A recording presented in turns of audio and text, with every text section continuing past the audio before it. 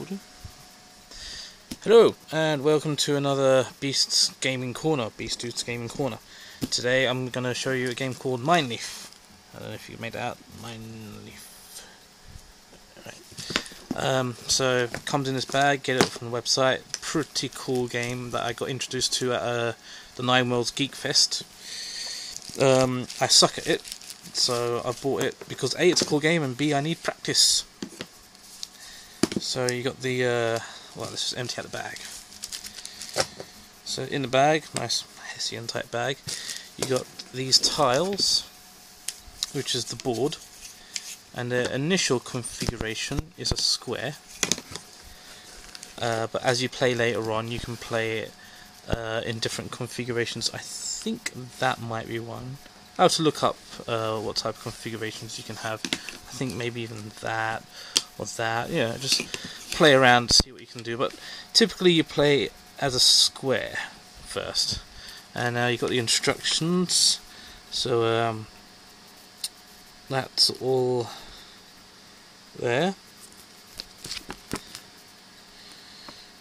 Take a moment. Blah blah blah blah blah blah. And the back. So now you know how to play. That's it, video over. Ha. No. So we'll put that aside. So we got the board, we got the play pieces.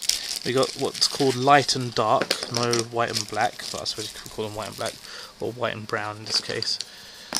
And as you can tell from the instructions, each piece has specific markings on them. Now these markings determine how you play. Well, no, yeah, they do determine how you play. So let's get it all set up here. You don't have to have them exactly the same, but you do have your two players. It's a two-player game, two-player game, and you have your tiles up, facing up, so both players can see your tiles. So you can try and make strategic decisions based on what your opponent has left as well as what you have left. It is a helpful hint that you should try by halfway of the game. Excuse me. Halfway of the game, you should only use 4 of your pieces of the different types. So you have another set here, so you've got more leeway. As I said, I suck at the game, so it hasn't actually helped me much yet, but I intend to get better. So it says light goes first, but you know, you can flip a coin or say whoever goes first. But in this instance, we'll do it by the rules: light goes first. In order to go first, you place it anywhere on the outside. Now let me just double check the rules. Yes, anywhere on the outside. Like I said, I only just got the game like a few days ago, and you need to re-familiarise myself with it. So the way how you win essentially is you're trying to get groups of 3 in a row, and as many as possible all over the place, so you can get it vertically, horizontally, diagonally, and yeah, so that's 1 point. If you can get 4 in a row, that's an extra point, so that's 2 points. And if you have a different board configuration, if you have 5 in a row, that's 3 points. 6 in a row, that's 4 points. But typically you're playing in the square, so the most you can get is 2 points per line. And you can potentially do something like that. That's 4 and 4, so that's 4 points, because that's 4 in a row and 4 in a row. Now we'll get on to explaining what these symbols on the pieces mean. So this is where the genius of the creator of this game came into play, is that, say for example this one, we'll use this center piece here, so we'll ignore that for now. So we put this in the middle, and that means that the next player can only play a piece in any direction here and here.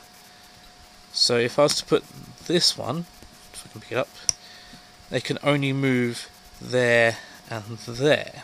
Now if there are other pieces in the way, for example like that, then the next move can only be here and here. So even though this piece is in the way of the line, you can still play there, and so on and so forth. So that's that piece, and it's likewise with all the pieces. So if there's a piece there, then and a piece say here, you can move in these places. So yeah, so that's those two. Explain. Now these two are pretty cool. These two utilize the pieces, the play spaces around them. So if I was to place this one here, this one can only go in adjacent squares. It can't go anywhere outside an adjacent square. So even if you play it at the side, you can only play it here. And if you put it here, only in those three. That's pretty good. And the last one is this one, is the opposite of this one. So you can't play here. You can only play outside the adjacent squares. So like there. And that's the basics of the game. That's the pieces, and essentially how you play. I'll do a quick run through of a game versus myself. If you want to end the video here, you can end the video here, but this is a kind of an example of how a game typically goes. So you choose any piece, light goes first or dark, doesn't really matter, and then say you place it, say this one here. So this one can now go anywhere here and here. So you want to choose a piece that will restrict movement of your opponent. So let's see. There's not much I can do in terms of restricted. So let's put this one here. So that means I can't go this way because there's nothing here. I can't go here, there's nothing here. So there's 1, 2, 3. What light can only go those three places.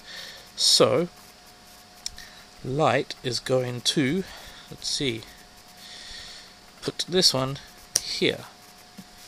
So now dark can't go here, here, here, here, here. Dark has to go anywhere on the outside, which is kind of okay.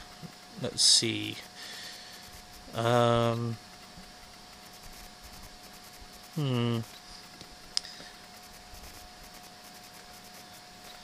Dark will go here.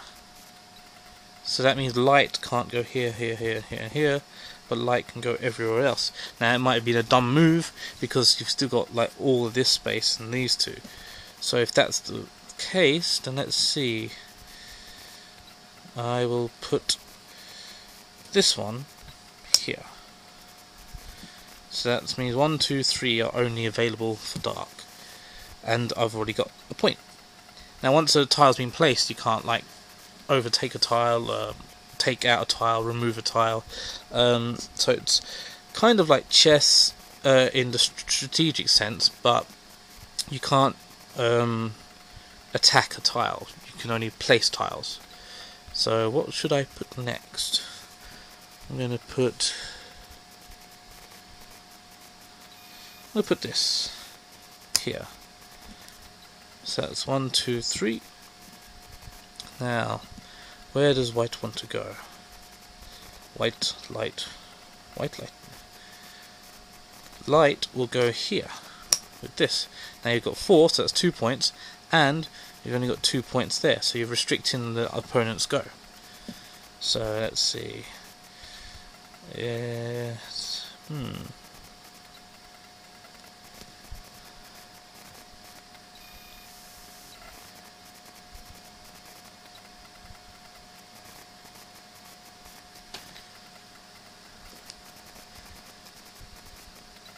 I'm going to put this one here. Alright. Now obviously this is only just a demonstration, and I have said already that I'm pretty crappy at the game at the moment, so I'm probably making some massive mistakes in terms of strategy, but this is just kind of demonstration of how to go. So I've placed that so light can only go all around. So where does light want to go? I'm going to try and see if I can get an example of a move. Let's see.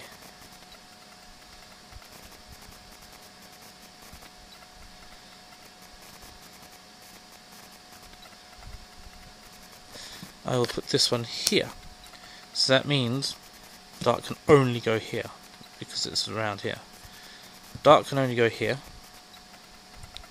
So if dark can only go there, where can light go next? So if I put this one here, that restricts light to here. If I put this one here, that also restricts light to here. Just put this one here. So light's now restricted to here. So that means light has a chance. Now, I was hoping I'd get to this. If you're still watching the video, that's good, because now I'm going to explain a little tactic here, thing, or rule, I suppose. I'm going to play this piece here. Now, what you've noticed is that this can only play here. Now, if there are no legal moves for the next person to go, they have to pass, because they can't put any places down. And if they pass, then you have free reign of the rest of the board to put a piece wherever you want. And if you can chain putting pieces down where you have to force the next person to pass on every go, you can end up winning essentially with like 5 pieces put down, and you've won the game. I mean, like, dark hasn't got any points. Light so far has 2 points, and light is about to get another 2 points. Let's see.